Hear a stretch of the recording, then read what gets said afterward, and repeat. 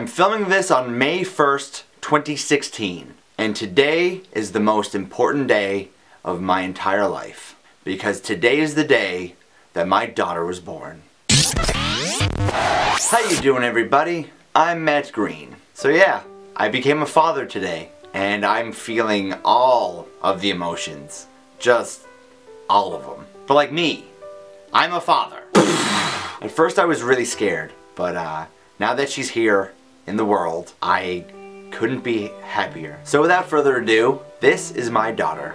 Her name is Kinsley Mary Elizabeth, and she is beautiful. She's 6 pounds, 7 ounces, and she's very, very healthy. So if you've been watching my channel for a while, or if you know me personally, you probably have a lot of questions. So let's just start answering them. No, me and her mother are not together. Yes, we are friends, and yes, we are on good terms, which I think is really good. It's a tricky situation because I live in Newfoundland, Canada, and they live in Alberta. So right now, I'm not entirely sure how I'm going to do the whole distance thing. I don't really know what to do, but what I do know is that I'm going to figure it out. I'm going to make this work, and I've never been so sure about anything in my entire life. When she first told me that she was pregnant, I was shocked, obviously.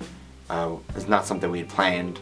You know, we were friends, and she gave me the option of walking away, and she said, I won't hold this against you, and we don't have to tell her, and I'll do this by myself. And we used to fight a lot, like argue over stupid stuff. At first, you know, I was in a really bad place. Not because of that, but just in my life in general. You know, drinking too much, broke, depressed, anxious, no purpose in life. And I didn't think I had anything to offer a child. I didn't think I could do any good to be involved in someone else's life. So I considered walking away.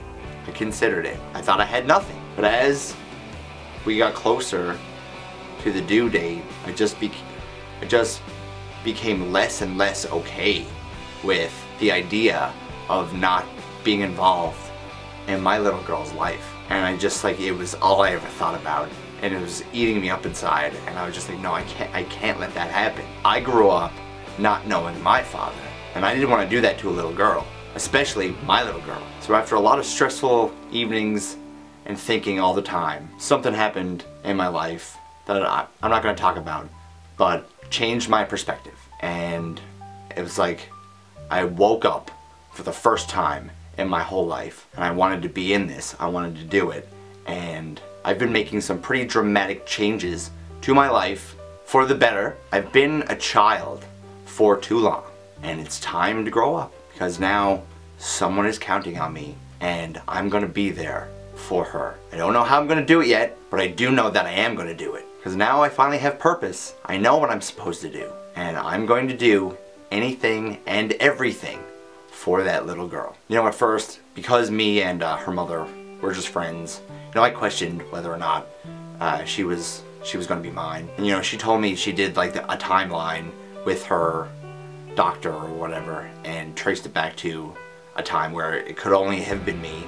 And even still, I was a little uneasy. It was always in the back of my mind. But when I saw that picture today, there was no doubt in my mind, because that little girl looks just like me. I don't know if you can see it, but it's all in the nose. You know what I mean? This nose right here, I know this nose very well. It's been on my face my whole life. But just look, that is the same nose. Like, picture my nose on a baby, not fully grown yet, and it looks like that. And I know that because I have this nose, my mother has this nose, my grandfather has this nose, and now my baby girl has it. And everybody I've shown the picture to so far has been like, have you noticed she looks like you? I'm like, yeah. That was like the first thing I noticed. But I'm really happy about it, and she's gorgeous, and I can't wait to meet her. So yeah, if you're wondering why she isn't here with me, it's because I'm on the other side of the country, but I'm trying to figure out how I'm going to get there so I can meet my daughter. And Kim, if you're watching this, I'm sorry for everything. I'm here now, and I'm ready to put 100% of my effort into it. And you should know that, and I mean it. And Kinsley, I know you don't even realize you're in this world yet, but I love you, and I love you more than anything I've ever loved in my entire life. And I mean that from the bottom of my heart